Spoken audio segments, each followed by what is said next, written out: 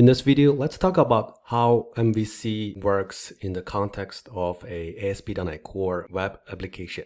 When a user requests a resource from the browser sends a request to the server. After the server receives the request, when we use MVC, the first thing it does is that it would route the request to the controller, right? Because MVC stands for Model, View, and Controller. Here, the request is directed to the controller.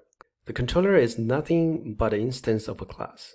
It plays a role of a coordinator. Here, when the controller receives the request, it starts processing the request by calling some other components that implements the business logic.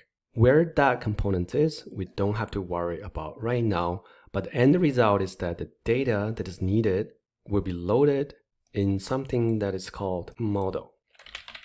In most cases, a model is also an instance of a class. And right now, this instance of class is hosting the data that needs to be displayed on the page. The next thing that the controller does is that it feeds the model to the view. The view basically contains a HTML template.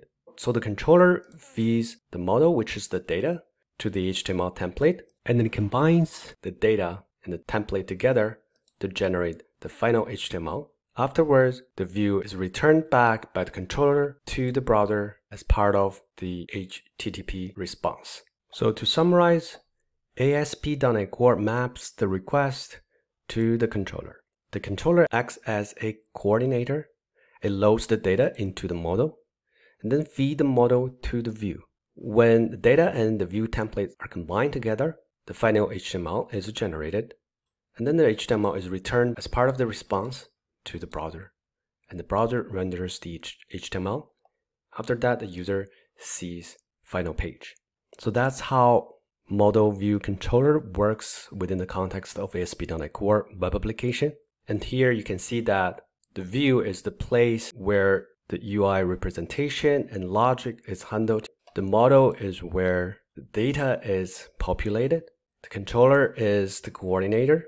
Everything has its own place. All of the responsibilities are separated.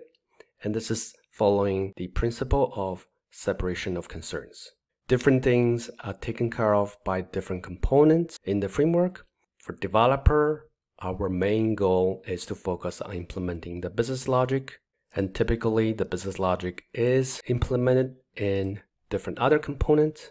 So I'm going to say application logic. And the controller class basically invokes the application logic.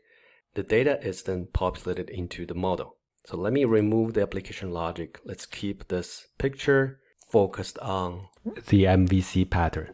Hope everything is clear for you. If you have any questions, please feel free to ask. If otherwise, I'll see you in the next video.